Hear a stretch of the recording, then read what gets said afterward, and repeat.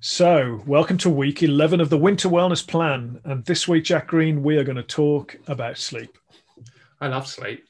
Um, yeah, as a former athlete, we used to aim for 10 to 12 hours of sleep. So I am well routine to staying in my bed. How about you?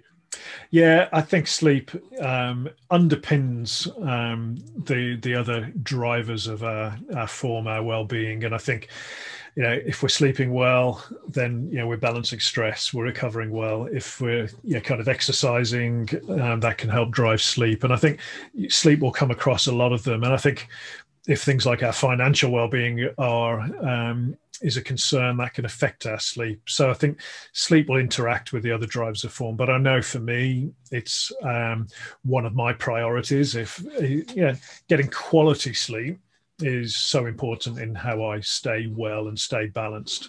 And it's interesting, isn't it? It's probably the one we compromised the quickest when we're kind of busy or we've got a lot going on. Yeah, and I think it fits under the boring, simple things that we all know we should do, but we're quite, as you said, we're very quick to sacrifice them. So in terms of our nutrition, our physical activity, and then our sleep, they're all standard, solid things we know about, but we like to go for the more glamorous things sometimes. Oh, what can I do to really fix this? That's a new app or a new whatever. And actually, have we got the basics working? And yeah, as I said, from my sporting experience, sleep has always been seen as the number one supplement as such. Yeah. And why is that, Jack? Because that's when we recover. So that's when you get that real, deep sleep allows you to recover both mentally and physically.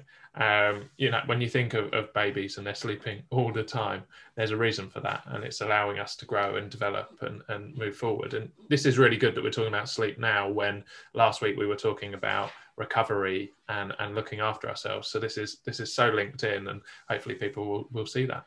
Yeah, absolutely. And for me, it's misunderstood a bit, isn't it, that so much goes on in our sleep. Our brain is kind of resetting and storing memories and all of that sort of stuff. Our bodies are physiologically recovering, we're getting balance from the stresses of the day.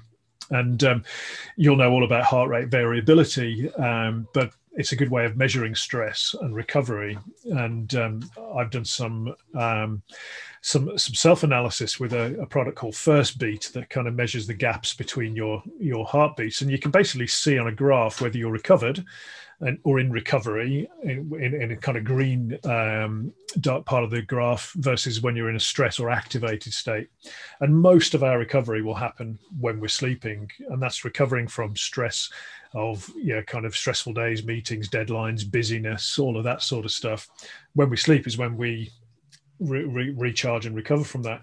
And it's really interesting to see it in kind of black and white or red and green, as the case of these graphs are, because you can see how we can then impact our sleep with things like alcohol, for example, the delay recovery well into the night.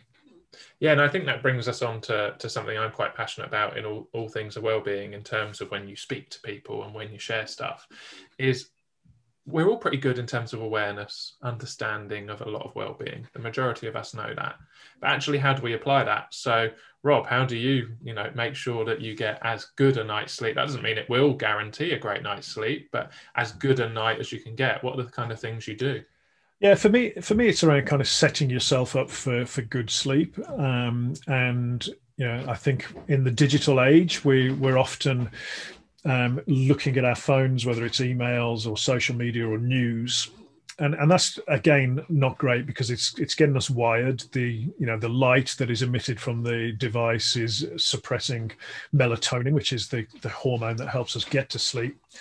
So for me, I think, and one of the big things that I do is I like to read a book. And if I don't read a book that doesn't sort of quash the thoughts in my mind and get me into a relaxed state, and I like to read just complete science fiction. There's just total escapism.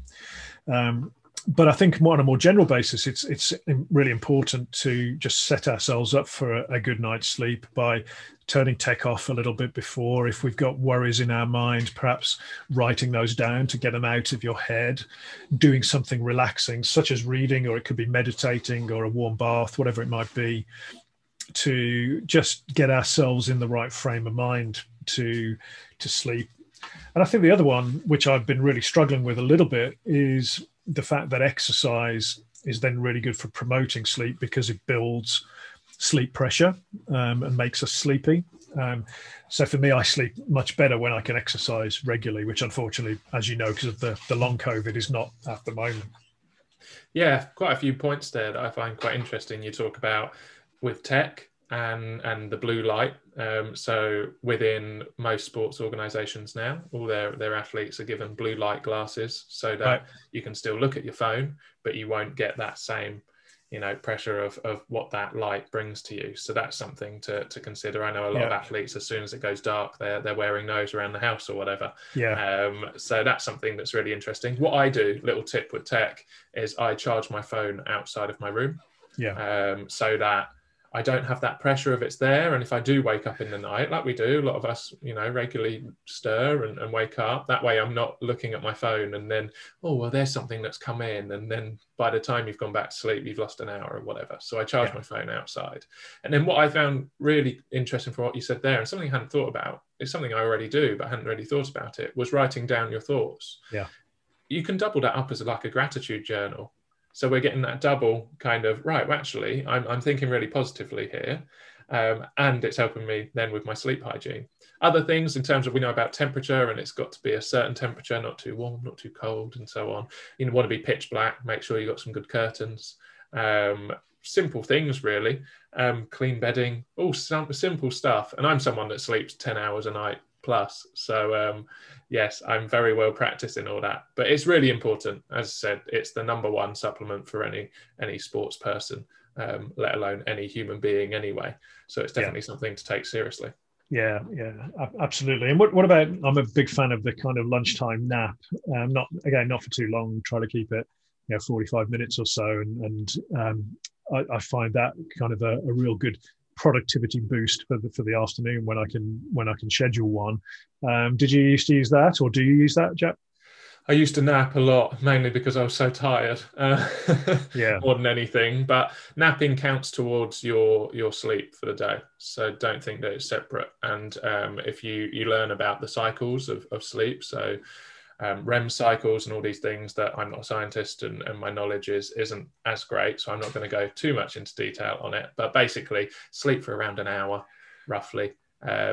Not too much more, not too much less, because that gets us in the right cycle between it being a proper deep sleep and being next to nothing.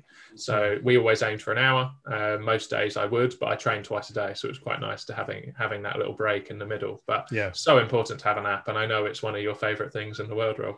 Yeah, I think it's a real gift to oneself. It feels indulgent, but I know it's doing good, particularly if you're working hard. So, that's a good one. And the sleep cycles are interesting, aren't they? I think we would typically go through 3 deep sleep cycles in a good night's sleep. That's when all the kind of deep work in the brain is going on. And again, I'm not an expert, and hopefully we will have an expert contributor for this week once we've arranged them to come on board. But I think the other point to note about sleep is that it's really individual in terms of how much that we need. I think the guidance would be 7 hours minimum. But you take 10 hours, which is awesome. Somebody else might actually be okay on 6 hours sleep, but rule of thumb, below 6, it's not going to work. But we're all very individual regarding how much sleep we need, aren't we? Yeah, and you've heard me say about this study before, because I love this study. They did a study on elite athletes and sleep, and then injury risk. And basically they found that if you were an elite athlete, you were training, and you slept less than 8 hours a night, you were 80% more likely to get injured than someone that slept more. So you are essentially guaranteeing an injury, and it shows how important sleep is. Now, obviously, we're not expecting people to sleep 8 hours plus. It's not always feasible when you have a life and work and family. But for me, it's just a case of try and sleep more than you were. So I've got athletes that sleep 4 hours. They're not great sleepers. It's just how it is. And they're thinking, oh, 8 hours plus, how do I get to that? And for me, it's just, well, if you get to 4.5 hours, that's half an hour extra that we've got. And I'm happy with that. And we'll just keep building on it. So don't think that, oh, I only sleep 4 or 3. And now I've suddenly been told I've got to get to 8. It's just do more than you were, hopefully, and use some of the tips that you'll be able to take from this to help you get to that. Yeah, I think that's a good challenge that we can set for our warriors is sleep more. It's just sleep a little bit more. And again, I think if we can set that as a broad and easy challenge, that we could prioritize maybe half an hour extra sleep and see how that makes us feel. That could be a good way to kickstart this. But that's the interesting thing, Jack, with sleep and the effects that we get, the positive effects we get from a good night's sleep, we feel immediately, don't we? So physical fitness and kind of balancing our diet can take a while to notice those effects. But whereas a good night's sleep, we kind of get that bonus as soon as we have a good night's sleep, don't we? Yeah, and when people talk about the golden goose or a magic bullet, sleep's pretty much it. But we don't listen to it because it doesn't sound as exciting, as I said earlier. Yeah. Whereas, as you said, with physical activity, typically it's about 6 weeks before you see that adaptation in terms of muscular strength and power. But in terms of aerobic, it's a little bit less, but it's not instant.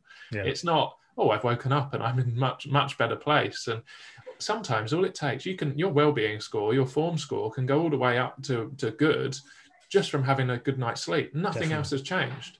Yeah. So this is why we've got to prioritize it. And the fact that you'll have more energy to then be able to do all the other things to allow you to prioritize your well-being is so important. So it's basically that foundation, isn't it, that allows you to do everything else. Yeah, I like that. The foundation of good well-being is from our sleep.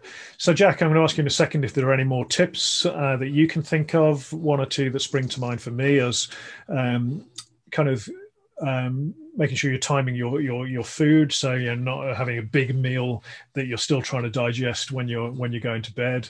And also, I think timing of really intense exercise. If you are doing anaerobic exercise or intervals or that sort of really intense stuff, perhaps try and do that more in the lunchtime part or the morning part of your day, because again, it can take a while for our body to physiologically recover from that stress. And I've seen that on the graphs with First Beat as well, where a real heavy training session late at night can then delay recovery by a good few hours. And then you'll have the adrenaline as well. From that, so you won't be able to settle for quite some time, and obviously you need to eat after. So when we're talking about the eating, then we're eating late, so your body's still digesting whilst you're trying to go to bed. And then the other thing for me is you look at caffeine and alcohol, and just make sure we're not having them too late, unless you're out on having a good time and enjoying yourself. Then you're not too worried about your sleep, but most of the time we're not out and partying. So for me, it's with caffeine and alcohol. Just, there's nothing wrong with having them, to be honest. There's nothing wrong at all with it, but do it at the right time. Don't do it too late, because that will affect your sleep. Yeah, and do that with kind of balance and moderation as well, and the timing of it. Again, that glass of wine late in the night to unwind will affect your sleep to one degree or another. Caffeine, a lot of people would say, not after 2 p.m., but certainly not after 5 or 6 hours before you're going to bed. You wouldn't want to be having an espresso, because that will affect again your ability to get to sleep and get into those sleep cycles you need to get into. Yeah, and I think, to be honest, our tips, I'm not sure you and I can cover too many more. I think we've got quite a few there, and the ones that I know anyway. But I'm sure an expert will be able to tell us a damn sight more.